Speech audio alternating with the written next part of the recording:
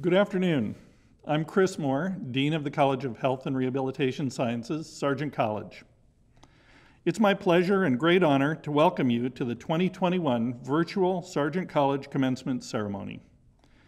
I've never been so excited to say congratulations, and there's rarely, if ever, been a graduating class more deserving of accolades than the class of 2021. I still remember your Sargent College Rose Banquet in 2017. A little bit of unfortunate planning had us all together immediately after a bunch of you had come out of your first chemistry exam. I'm really sorry about that. But COVID is another matter. Nobody warned us. No one could have warned us. And yet you've zoomed your way through it brilliantly. The resilience and habits of mind you were developing, even back in 2017, served you well in this final stretch. Like your predecessors, and now your fellow alumni, you thrived your way through the 8 a.m. classes, the all-nighters, through gross anatomy and epidemiology.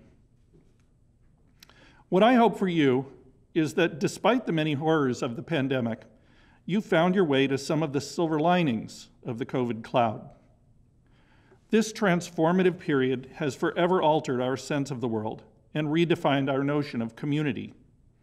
Our friends, colleagues, and collaborators are separated more now by time than by actual miles. We have each also had to titrate with excruciating precision, careful deliberation and thought, exactly how much we need to be with other people in real life. Our world's sudden devotion to sourdough and puppy adoptions is, after all, about ways to enhance our time together. Breaking bread is not a Zoom option. I hope that as the world transformed itself, you learned some fundamentals about yourself, your values, your needs, and ambitions. Even more than most grads, you know with certainty that you are capable of more than you thought, that you can thrive amidst daunting circumstances, and that you will, at the expense of your own interests, prioritize the safety and well-being of others. And through this experience, you have unavoidably come to grasp the complexity, the transience, and the mercurial nature of human health, along with its fundamental lack of fairness or certainty. It is only through your knowledge, your skills, and your commitment to health as a basic human right that we might counter the capriciousness of our afflictions. I know that you know this already. You've put yourselves right in the action throughout this pandemic. Even as our world was thrown into disarray, when we had far more scary questions than reassuring answers, you raised your hands to help. You volunteered as contact tracers, collected hard-to-find PPE, and countered new threats to people's food security. You devoted your time and talents at such places as the Dimmock Community Health Center, the Massachusetts Department of Public Health, and the Department of Transitional Assistance. Another silver lining is our enormously reinforced understanding of our Sargent community. Your professors have been tested beyond anyone's expectations, and they have met these insurmountable challenges with skill, tenacity, and calm. Their stories of sacrifice on your behalf are inspiring as they masterfully transformed their courses to the Learn from Anywhere format in a few weeks, and have continued in this very challenging teaching format since summer. Thanks to your faculty, you can be confident that you emerge fully prepared and ready for whatever is next. For them, though, COVID leaves in its wake lost scholarly opportunities, too many early mornings, too many missed dinners, and more than a few kids who have learned to put themselves to bed. So let's take a moment to thank your remarkable Sargent faculty for their devotion to your objectives and for their unshakable confidence in your ability to adapt as well. Without their commitment to you and to your success, none of us would be here celebrating today. One of your faculty leaders bears particular mention at this moment, especially with regard to all she has contributed to the success of Sargent students over the years. Wendy Koster, professor and chair of the Occupational Therapy Department, will be retiring this summer after 34 years at Sargent College. Dr. Koster has helped to perch the OT program at the pinnacle of all programs, #1 in the nation for a lot of her time, for as long as many of us can remember. She's a former president of the American Occupational Therapy Association. and she's won nearly every award they offer, including the prestigious Schlegel Lectureship.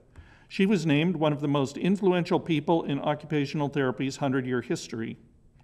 She's perhaps best known for her work describing the functional abilities of children with disabling conditions, and has dedicated her career to ensuring access for all children and youth to full participation in their worlds. Thank you, Dr. Koster, for being such a great partner, for leading your department to such great heights, and for leading the way in occupational therapy education and practice. Don't worry, Dr. Koster leaves Sargent in the superb care of faculty like Professors Sullivan-Soyden, Dunham, Heislein, and Boucher, as well as our new Professor of Health Equity. We look forward to contributing even more to this work, which started all the way back at our founding in 1881. This year, we celebrate the 140th anniversary of Sargent College. The ability for every person to participate in their community fully, regardless of ability, was at the heart of Dudley Allen Sargent's ambitions for his new college in 1881. Dr. Sargent was a pioneer in the study of physical training and exercise. He was an innovator, an educator, and a researcher. He was almost a century ahead of his time, working toward participation for all, regardless of ability, gender, or race. He recognized that physical activity is the means for maintaining health and improving functional capacity for anyone, irrespective of ability. I'm immensely proud to be part of this legacy, but somewhat discouraged to be living through the gaping deficits in access to health services, the disturbing magnitude of social determinants to a person's health status, and the disparate impact of COVID across socioeconomic divides. Your fellow alumnus, Reverend Dr. Martin Luther King Jr. said, "Of all the forms of inequality, injustice in healthcare is the most shocking and inhumane." 2020 has laid bare the disturbing truth and magnitude of this disparity in our country. The grim statistics of the pandemic's impact on the health of people of color is the compounded result of systemic injustices for which solutions are long overdue. None of us, with our eyes opened wide by Sargent College's objective observation and understanding of the world, can accept a system where a person's future health is so powerfully influenced by such structural bias. Now, your intimate awareness of this fundamentally unfair situation brings with it new responsibilities that we don't get to choose to unsee. Be on the lookout for your own opportunities to mitigate these health inequities. If you're not sure where to start, consider a situation you're likely to encounter fairly soon. When you're on your next job interview or grad school visit, confirm with your interviewer that their organization includes pro bono services among your anticipated activities. Some of you will work with government entities and professional associations where you may recognize opportunities to remove structural barriers to health equity. Be an advocate and a voice for those who are disenfranchised. Your knowledge of disability and social determinants of health means that you have already started this work. Recognizing these paths of action gives us hope. Hope that being a person of color won't mean being a person of reduced life expectancy. Hope that health is recognized as a human right, not as a privilege. And hope for the shared wisdom that population health is achieved through the health of each person.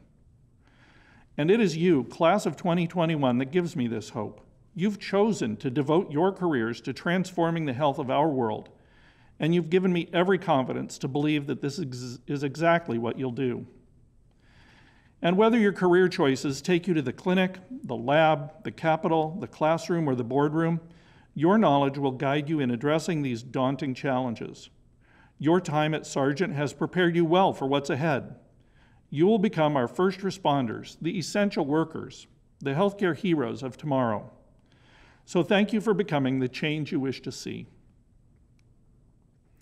And as you go on to the next phase of your life's journey, know that you will always be a part of the Sargent College family. The relationships you've developed with your professors will deepen. You will soon be their colleagues and key parts of each other's professional networks. Be sure to let us hear from you now and then, and I hope you'll make it back to campus for our special events like Alumni Weekend and our Drench Lecture. Until we meet again, On behalf of your Sargent College faculty and staff, congratulations to the class of 2021. Each year, Sargent College awards the Whitney R. Powers Award for Teaching Excellence to recognize an outstanding teacher from among our faculty. The award is named in honor of Whitney R. Powers, Professor Emeritus of Sargent College and former chair of the Health Sciences Department, who for over 25 years exemplified our highest teaching ambitions. This year, we have asked the 2020 recipient of the Whitney R. Powers Award for Teaching Excellence to share some of her reflections on the last year with you. Professor Ann Escher is a clinical assistant professor of occupational therapy whose clinical practice covers the lifespan, from working in the NICU and pediatrics at an acute care hospital to inpatient and home care rehabilitation for older adults with low vision. Ann's nominators praised her commitment to respecting students' diversity of experience and thought and creating an inclusive learning community, challenging students to consider multiple perspectives. Thank you, Dean Moore, for inviting me to make some remarks today. Welcome, graduates, family and friends, Sargent College staff and faculty, my dear colleagues, and all other guests. Here we are, finally. Well, at least here we are in this virtual space together. I am truly honored and excited to be able to mark this time of transition with you and to have this opportunity to congratulate you on your successful completion of your academic programs. Very well done. As Dean Moore noted, all of us have lived through a period of dramatic worldwide and national change that has altered history, provided a level of challenge that many of us have not experienced before. We carry with us the pain, disappointment, and fear of these past years, while simultaneously holding tight to hope, compassion, and care for each other. I think my biggest message to you all is thank you. Thank you for supporting each other. Thank you for being flexible and resilient in the face of disappointments and disruptions to your expectations for your education. And thank you for being generous, kind, and understanding to each other, your faculty, and the BU community.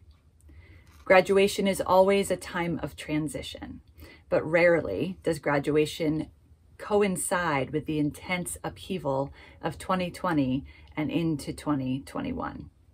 During this time of transition, perhaps to a summer break, a clinical rotation, a job, or to graduate school, I encourage you to take some time to reflect and commit. What will you gladly let go of? Maybe Zoom birthday parties, for instance, or learn from anywhere? And what will you take with you intentionally into future years? What can we take away from this difficult period and continue to cultivate in our own lives?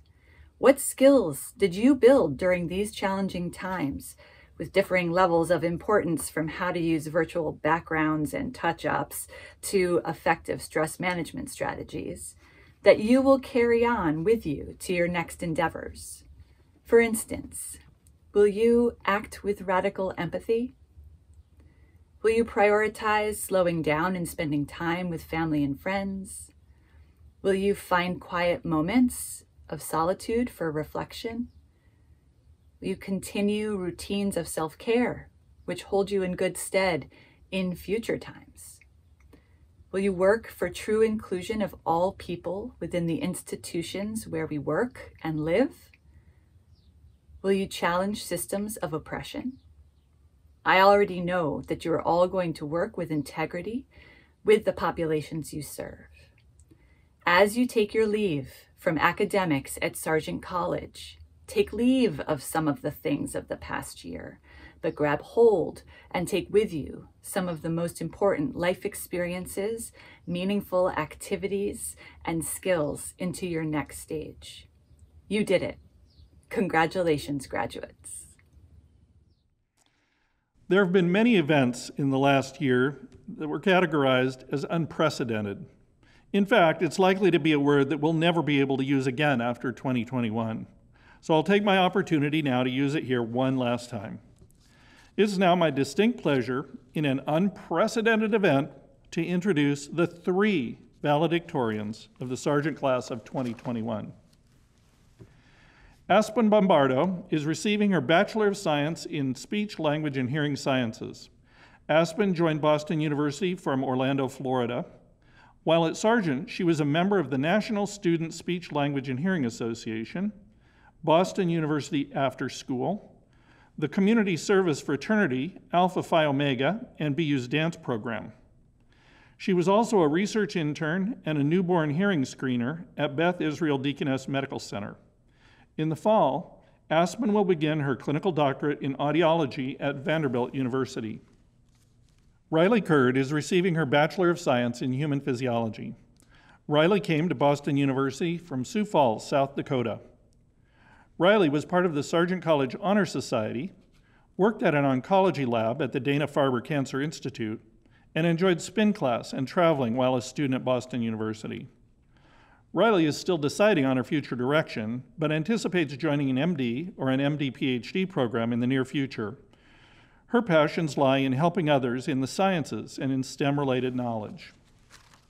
Surya Pulukuri was part of the dual degree program and is receiving his Bachelor of Arts in Biochemistry and Molecular Biology, as well as his Bachelor of Science in Human Physiology. Surya joined Boston University from Sharon, Massachusetts, and spent his time at BU as a chemistry learning assistant and an education researcher. He designed and taught the Orgo Prep summer program at BU, helping students get ready to succeed in organic chemistry. Surya plans to take a gap year before beginning medical school in the future. Now it's my great honor and privilege to introduce our 2021 Convocation speaker, Executive Vice President of the Robert Wood Johnson Foundation, Dr. Julie Morita. Dr. Morita oversees programming, policy, research, and communications activities at the Robert Wood Johnson Foundation. As the nation's largest private philanthropy dedicated solely to improving the nation's health, RWJF is focused on advancing health equity where everyone in America has a fair and just opportunity to live the healthiest life possible.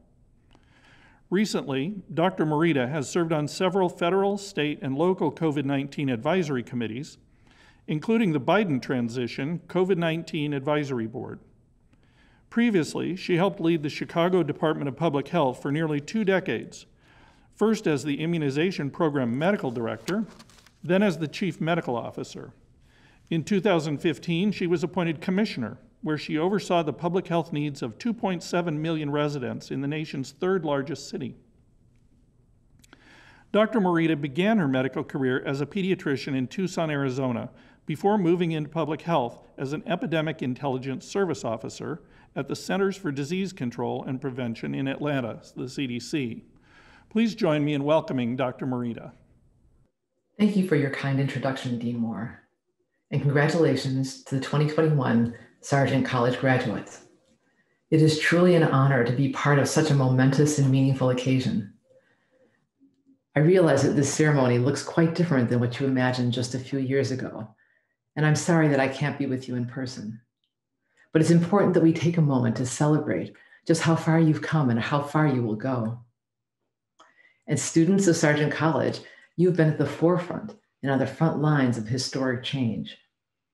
Over the past year, you've faced a devastating pandemic that upended every aspect of our lives, but still you did it.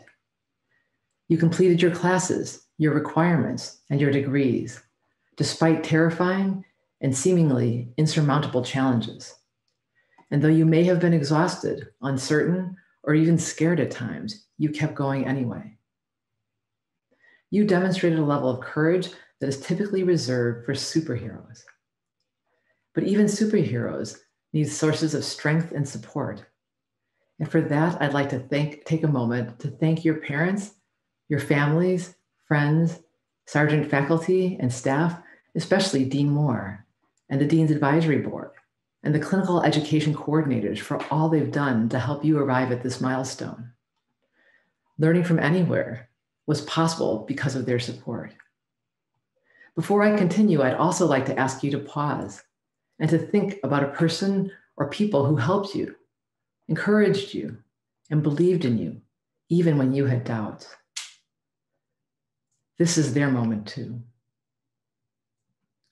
When I reflect on the resilience of the Sargent community, I feel a tremendous sense of hope.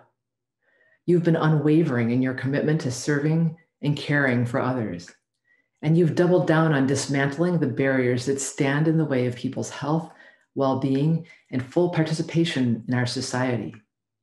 I'm truly heartened that the class of 2021 represents a generation of students focused on advancing health equity and racial justice. Because while this commencement may feel like an ending, it also ushers in a new beginning.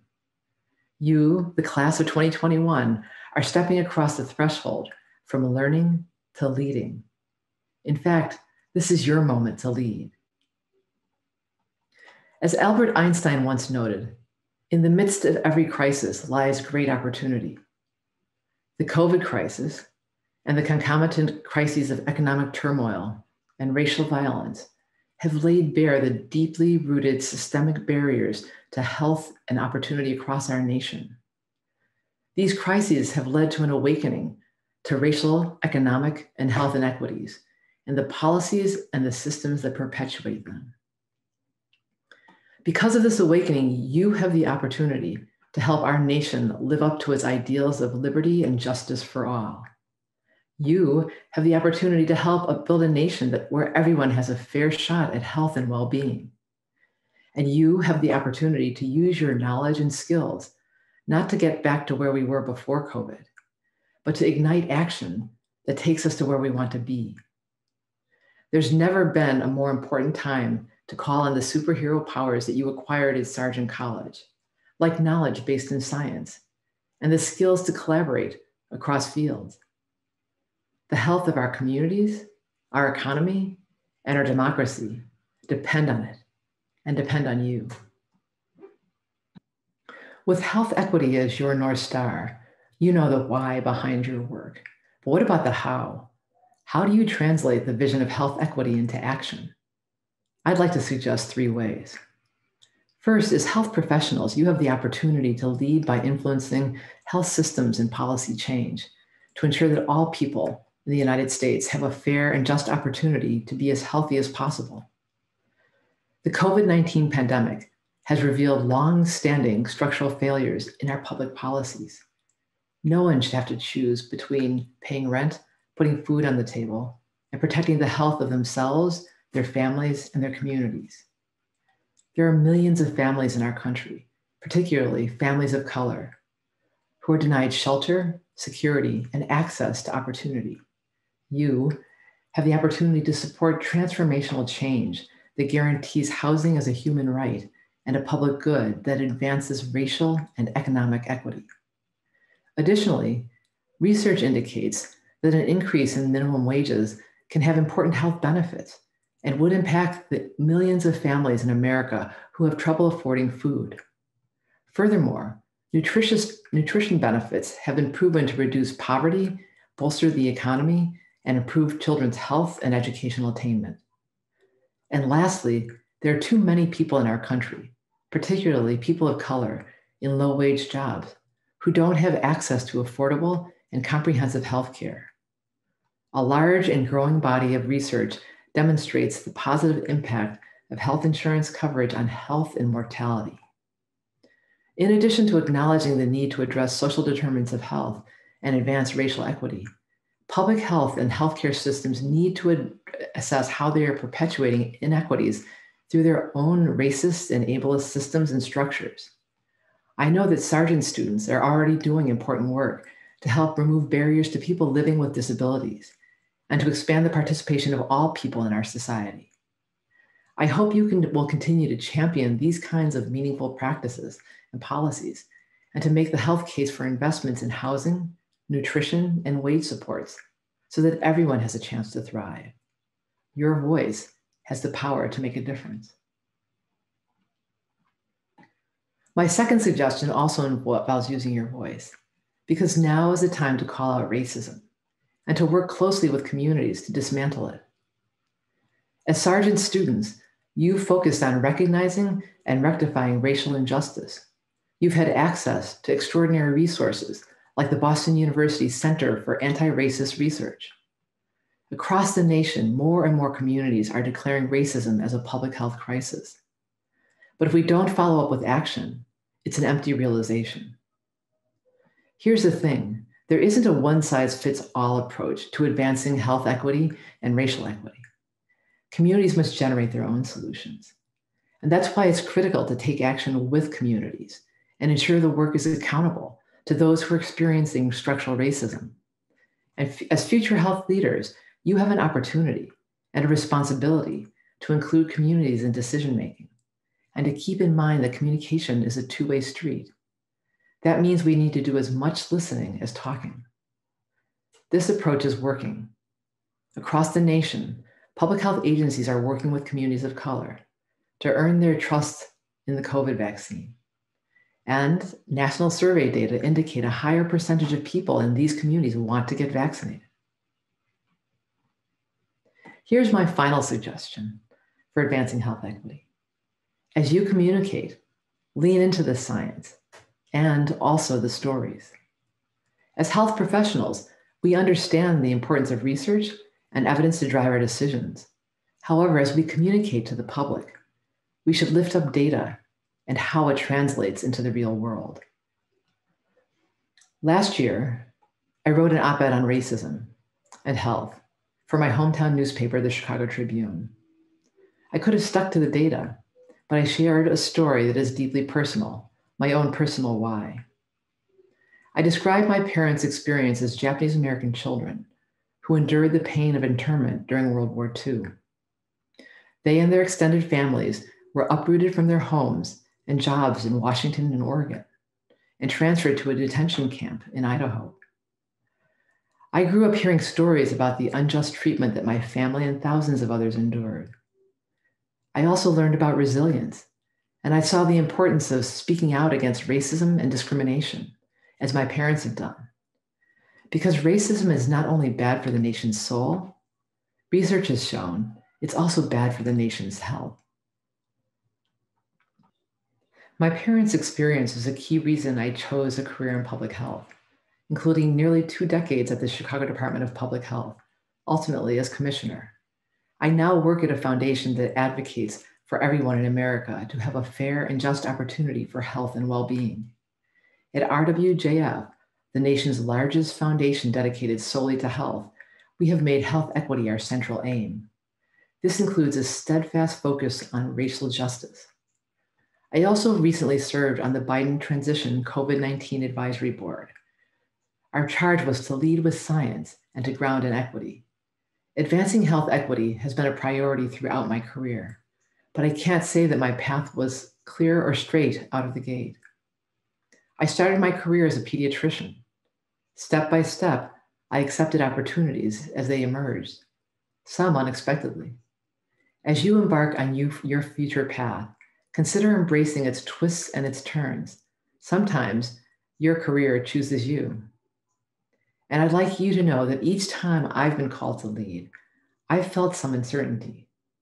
There's been self-doubt, anxiety, and fear. But with the encouragement and support of my family, my friends, and my coworkers, I moved forward and did my best. And this is exactly what you have done during your time at Sargent College. You've risen to unexpected and unimaginable challenges. You have demonstrated the resilience, courage, and confidence of true leaders, or rather of superheroes. And you're graduating at just the right time because our nation needs you right now.